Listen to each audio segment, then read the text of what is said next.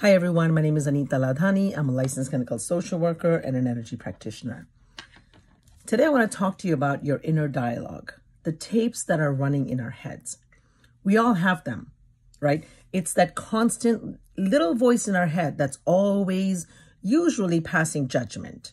Very rarely does this little voice actually compliment or build us up, right? For the most part, it's telling us everything that we're doing wrong. Oh, you could have done that differently. Oh, why did you say that? Oh my God, you're so dumb. Oh my God, I can't believe you just did that. If only you would just get up and do something. Why do you have to be so lazy?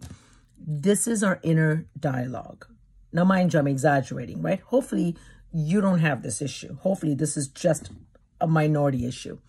But the reality is I know that this is a very common issue. And so if you happen to be listening and if this is hitting home for you, pay attention.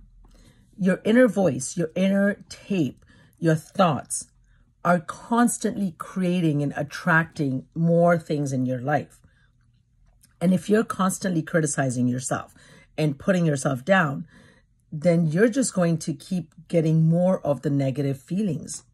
It's not a positive thing. You can't, like attracts like, right? So when you find yourself being critical of yourself, when you find yourself judging, you find yourself talking negatively to yourself, first recognize it and then stop and change the script, change the tape. It's as if you're going to remove that old record for us oldies who know what records are, right? Or you're going to just change the track, put another new track and you're going to replace the record with a positive one. And you're going to say things like, you're amazing. I'm not you. You're going to speak to yourself in I. I'm amazing.